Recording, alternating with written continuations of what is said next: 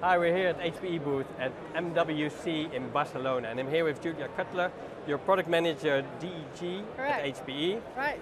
And we were talking about digital identity. I have a digital identity. Can you explain it how digital identity is going to help me? Oh wow, well I think digital identity is something as a consumer you don't even need to worry about. What you want to know is, how can I communicate on any device that I have?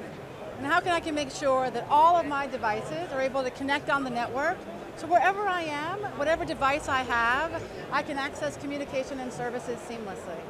So for example, with wearables, you want to have a wearable, so like if you're out and about, you don't have to take your cell phone, right? Well, you don't want to have a separate phone number. You don't want somebody to say, is Julia wearing her watch and that's where I call her? That doesn't sound very convenient, right? You don't want that, right? No, it's not going to work. No. So you want all your devices connected to your identity, to your subscription. And so with DEG, carriers are able to connect all the devices seamlessly so that you have one subscription, one identity, that you can access your communication and services no matter what device you're using.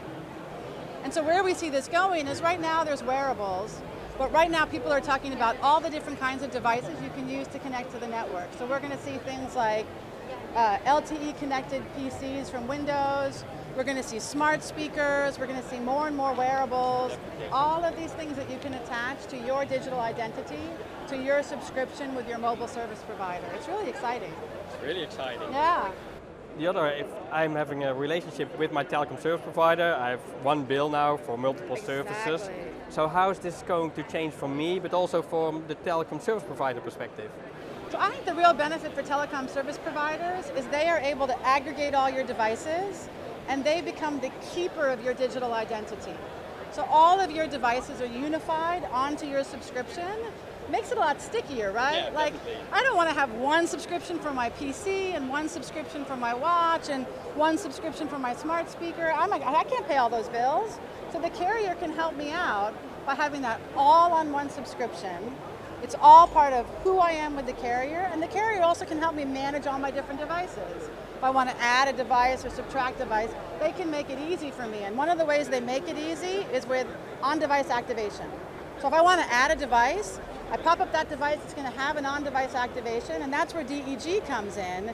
DEG is the gateway between the carrier's network and those devices, facilitating that easy on-device activation. So I can add as many devices as I want to my subscription or my digital identity with my carrier. Makes life much easier. I know, right? Sounds great. Super. Thanks a lot for watching here from MWC in Barcelona.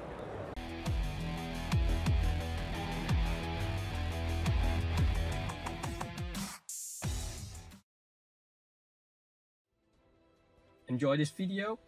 Don't forget to like, subscribe, share, and get notifications of my new video.